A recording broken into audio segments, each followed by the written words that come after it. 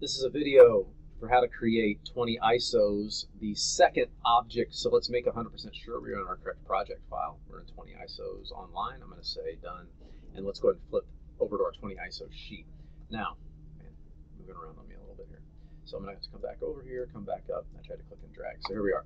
So this object right here, we're going to use the subtractive method to create this part right here. We're going to use the subtractive method. So this object is in a rectangular prism with this cut out of it. So we're going to look at the total distance here. The width is 1, 2, 3, 4, 5, 6, 7, 8 wide by 4 tall by 6 deep. 8 by 4 by 2.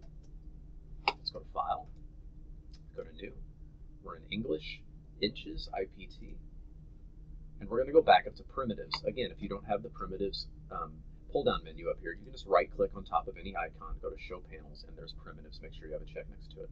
We're going to click on Box, go down to Box, and go to XY Plane, and we're going to click on our origin and drag out. And once again, we are 8 by 4 by 6. So notice it's highlighted in blue.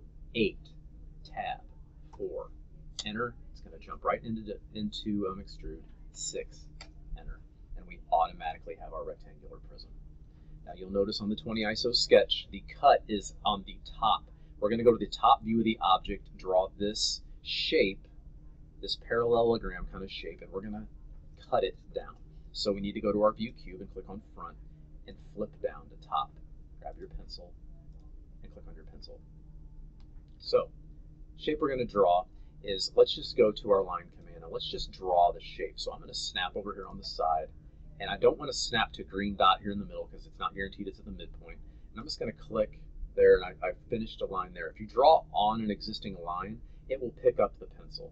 So if I'm going to click, and I'm just going to come down here and just choose a point down here. I'm going to click again and come back, and let's take a look at what we have to do. We have to stop before we reach the edge, and then we have to come over and hit the edge, and then come up and meet that top corner. So along here somewhere, I'm going to click to here. I'm going to come over and click here. And then I'm going to click back up to here. You have to make 100% sure. I'm going to right click and say OK. Make 100% sure you've drawn a total of 1, 2, 3, 4, 5 lines. We've drawn a total of 5 lines. Let's go back to 20 ISOs. Back here, this is a distance of 3. Grab our dimension toolbar. I'm going to click on points this time, so we might have to zoom in a little bit. I'm going to try to get this point to this point because it's probably not going to let us select the line. We set a distance of 3. And we're going to hit enter. 3.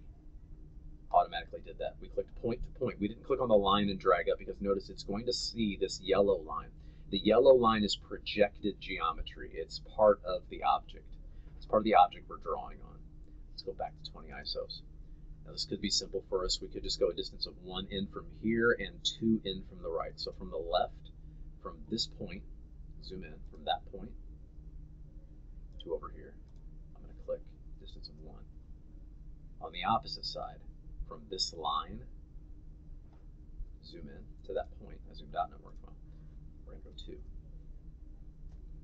And automatically now we've created the distance of this line by its relationship to existing geometry. So again, notice we didn't say, oh, this line is a distance of 5. We created a distance of 5 by creating its location based upon its relationship to existing geometry. We told the line be 5 because you're 2 from the right and 1 from the left. That's a total of 8.